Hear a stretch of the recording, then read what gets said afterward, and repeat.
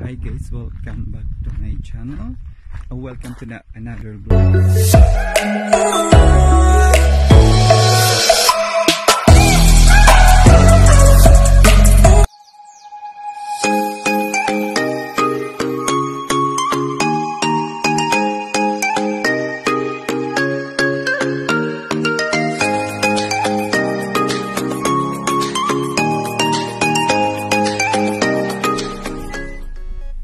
Hi guys, welcome back to my channel. Ngayon magpunta kami doon sa Cowshed ng kaibigan ko, workmate ko before sa Saudi.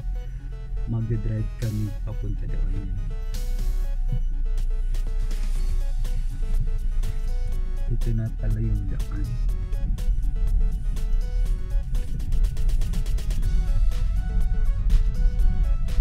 Ang lawak ng farm.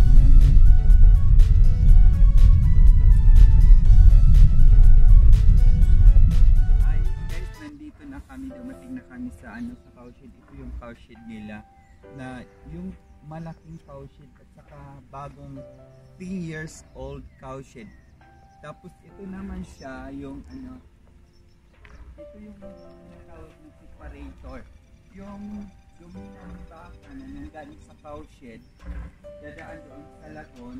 Tapos yung mga dumi ng baka masiseparate dito, tapos ito lang siya pwedeng gawing fertilizer, ginagawang fertilizer sa paddock. Doon yan dinadump yung mga yan. Tapos nandito yung lagon. Yun, ito yung lagon nila. Ayun, ito yung lagon nila. Yung tubig galing sa Cowshed papunta dito.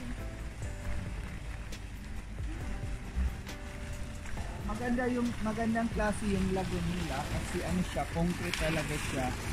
Kasi yung ibang farm hindi siya concrete, yung naglilit siya going down sa bottom ng lupa. Ito siya, maganda siya kasi concrete siya, tapos hinihigop talaga yung tubig o doon sa mga influent. Tapos yung mga dumi pupunta doon sa separator.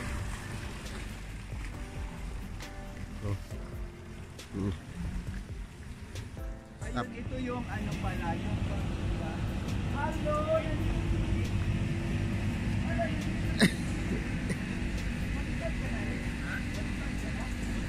Hi to my vlog! Hello! Ilang taon ka na dito rin sa park? Dalawa. Dalawa? Dalawa pa lang. Ganun? Maganda pala. Tapos anong dito experience sa farm? Maganda ba yung dito? Maganda naman. Dito 16. Yun, maganda. Kaso may hindi lang. Oo nga, ang ganda sana ng ayun, pwede ka nung pumasok dito? Ang ganda ng Cowshed nila. Ang linis naman. Ang ganda, pero maganda. Good. Pasok. Ang ganda. Ayun guys, ito pala yung cups nila. Ang linis naman. May meter siya? Oo. Makita mo dito yung gatas? Oo, makita. Parang gano'n din sa Almaray? Oo, parang Almaray din. Maganda pala talaga. Ang linis ng Cowshed nila. Automatic. Ilan din? 50? 54. 54. Sobrang linis naman ng Cowshed nila. Nakaka-amis tong Cowshed nila. Mamaya, pag mag-meeting na, ako. Mga 10:30. Mga 10:30. 10:30. Malayo yung baka ko na bukas na sobra. Once a day. Ang lawak pala ng yard mo. Ay, maganda pala kasi ito yung naka-advantage kasi may chain, kasi nasa parang maraming lane. Kasi yung pag-chain yung ginagamit, matatouch nila, so mag-move na sila. Ito din naka-advantage mo pag round yard. Oo. Power field. Oo. Maganda talaga pala, no? Kaya kahit isang tao lang yung nag-milking, okay lang siya. Ay, may mga pala yung baka nyo? May mga necklace? May necklace? Oo, may necklace. Pero hindi naman gumagana yun. May nipis pala. May nipis pala yung baka nila. Ang lawak ng yard din, no? Pagpasok nila, alam na nandiyan ng gat. Saan dito sa meter? Oo, sa meter. Ang number ng baka? Oo, number ng baka. Dahil nakakas na siya. Pwede na siyang ng baka niya, tapos mag-start ng milking is 10:30? Oo, 10:30. Oh, sige. Sige Rick, thank you very much. Bye-bye. This type of cowshed is a rotary cowshed. It is 54 bale rotary and it is 10 years old rotary, so it is quite a new one.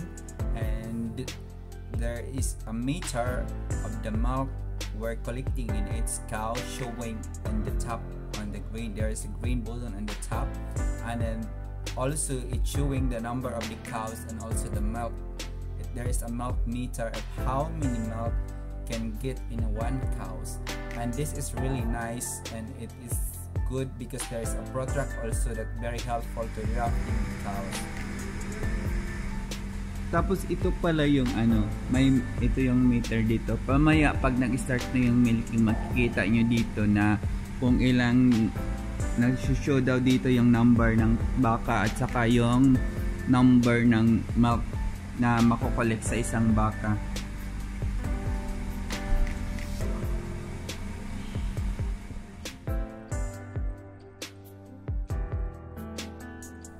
So this is really cool cowshed. This is the part that there is a hot water cylinder, and then there's a filter where showing, and then there's is around the cowshed. It's amazing. It is really tidy. It is really good because also around the shed it is really clean, and also down the bottom, the wall, everything in the cowshed, it is really amazing. It is really clean. It is every day they were always clean so that it should be nice and tidy. Showing clean cowshed, it is also helps the quality of the milk that will be produced. Bigla yung mga dumi ng baka. Ayan. Tapos napakaganda niyang gawing fertilizer. Yung manure fertilizer. At saka na siya, maganda na siya kasi fine na siya eh. Na na siya. Tapos ayan yung machine na nagsiseparate ng mga dumi. Ayan siya. Hinihigop niya galing doon sa baba. Ipapakita ko dito kung saan siya galing.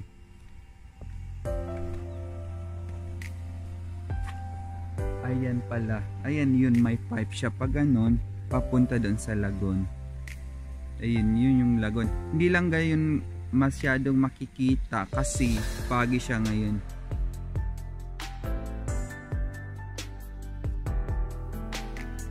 Ito yung crust na ginagamit nila. Yung crust na ginagamit nila ay bago lang. So yung kaibigan ko, ito yung ginawa niya ngayon. Nilalagay niya yung baka niya sa crust kasi merong lame din, merong ginuhop trim lang talaga para iwas sa yung unbalance na paglalakad ng baka. Yung mahaba na yung mga kuko, so tinitrim siya. At yung iba naman, yung mga lame na talaga, so binubuksan yung foot niya, tinitingnan kung saang side yung merong problema, merong foot rot or blew out, so pinifix niya. Kaya napaka-helpful po ng ng lame. Isa ito sa mga dahilan na kailangan yung ipipix kasi yung lame para hanggang maaga pa para maiwasan na malala yung pagkaroon ng lameness ng mga baka. Ito na crust ay mas maganda kasi bago pa lang siya. At saka meron siyang bar nilalagay sa likod para hindi mabibend yung paa ng baka, para hindi pag sumipa hindi siya maabot. Ayan, ganyan nakataas na yung paa ng baka. Nanandadyak man siya pero hindi siya makatadyak kasi meron siyang bar na nilalagay So it is nasa loob siya ng in between yung paa niya. So hindi siya makamove. Pag ano siya. Linisan mo. So para makita ko talaga yung damage. Buksan. Tubig. Minimize ka na. Tubig.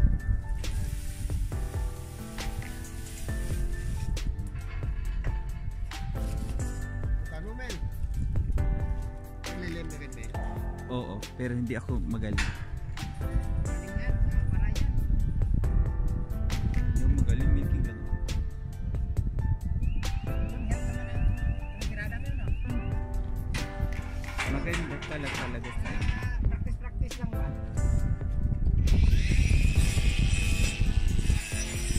Maganda talaga pag may grinder, no? Oo. Ma-flat mo talaga ba? Oo. At saka mabilis mag-ano. Oo. Saka ito, ano lang, Filipino way lang ba?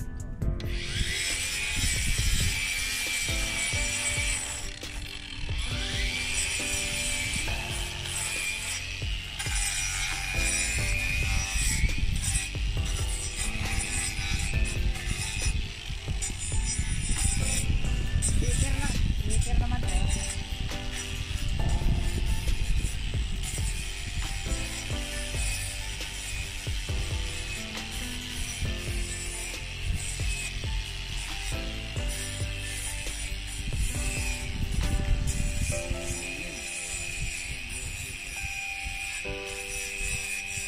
Blowout. Blowout siya. Kasi pag white line, may white dyan. Oo, ito lang na. Blowout. Minus sa gasto sa pero hindi ko naman masyado kasi ano lang to eh. Kumbaga, hyper mababaw lang to. Pwede na knife. Oo, pwede na na.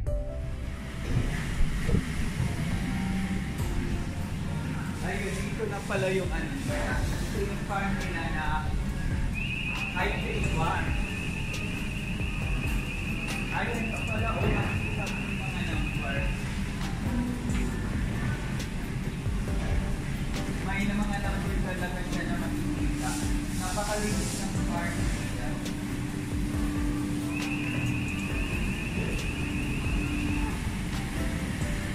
Ito yung isa sa pinakamaano na kahit ng farming dito na makikita mo. Kasi meron na silang meter, parang same sa Almaray na meron mga meter ng gas dito sa number ng house ng baka. At saka automatic stop remover siya. Pag sinabing automatic stop remover, yung stop ito, pag natapos na siya, wala na gatas itong baka, automatic na siya mag-remove. Kasi parang may sensor siya na wala na gatas.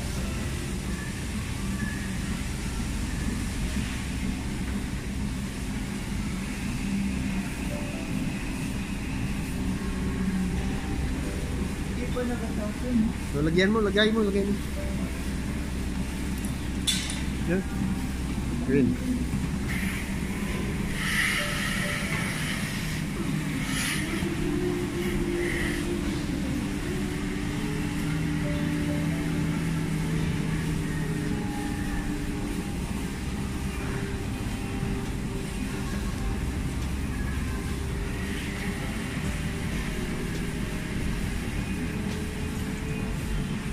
Ito pala, makikita mo siya. Nagpagdating ng pala siya yan, 2.66 yung sa meter. Ah, I see. Hello, ayos ba?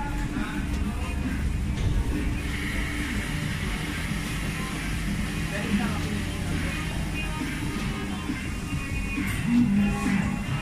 Pwede na ba?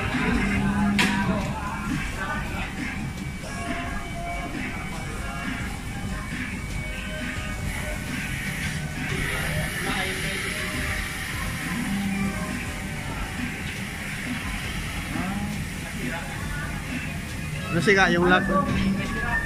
Ang tap? Yung... Hindi pa. Liwan. Tapos... Dito? Yeah. Dito. Ayan.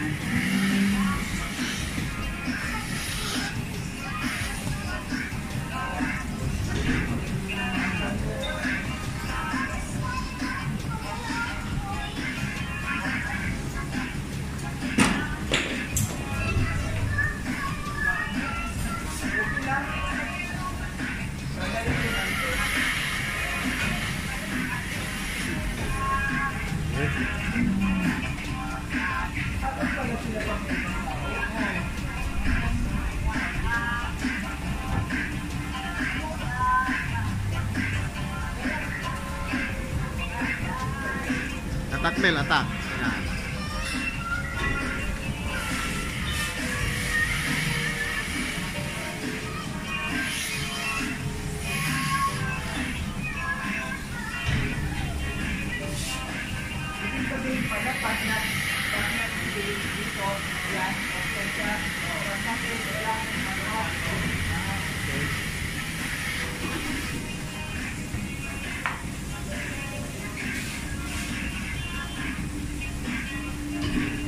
Gaano pa katagal yung ano music sa isang nerd? Isang nerd? Sa kuras klase niya. So ilang baka yung sa isang nerd?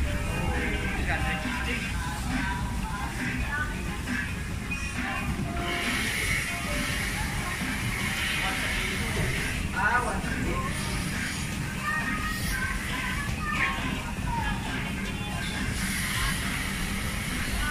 Ang ano pala no, ang ganda kasi dito, wala nang button dito na pipindutin mo para igagaling mo. Pag napindot mo yan, automatic na. Kasi doon sa amin, yung pagpindot mo, igagaling mo basta hawakan mo yung button.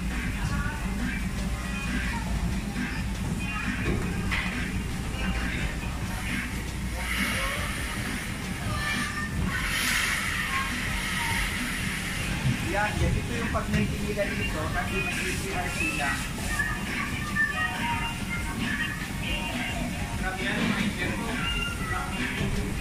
Walang hindi?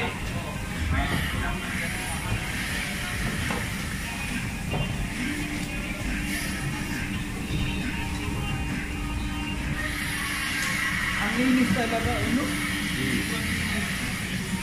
Malakas yung ano eh. Pala talaga yung Dalawa yung ano nila.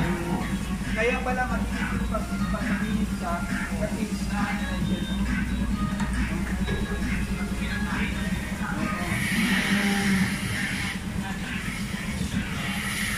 Pero ito pa yung kasi sa amin walang ganito.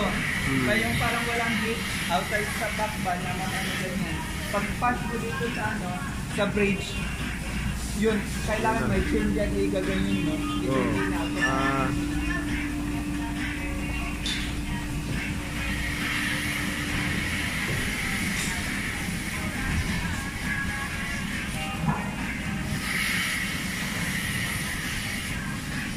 May feeding ba siya? Oo. May feeding pala siya.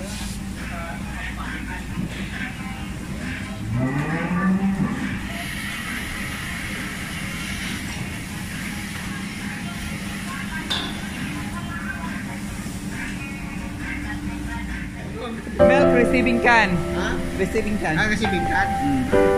Ang ganda pala no, yung receiving can yun nasa labas. Yung receiving can ba? Nasa labas. Paano kung ma-flooded? Dito lang. Oo. Ang ganda. Yan yung milk. Maganda kasi makikita. Wala, ang ganda pala. Yung flowing pala ng milk from here, going here, tapos down here. Then nandito na yung mga ano. Ayan pala. Buti nakita ko. Ayan.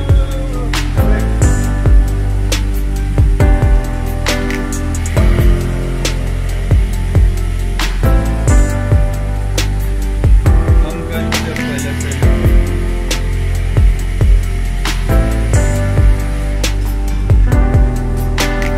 Hindi pa nalatasan ng maayos. Pero pagbalik pa yun siguro.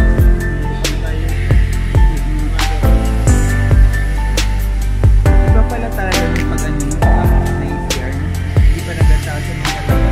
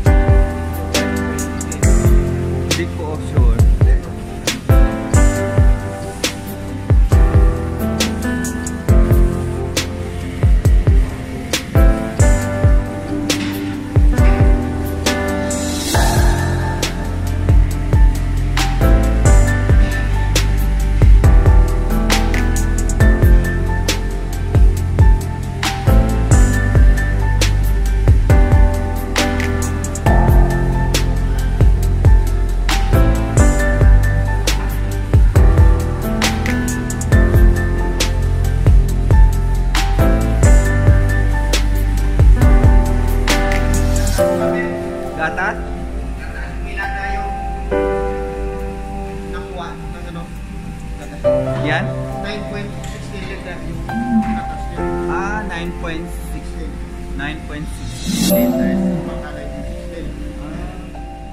9.16.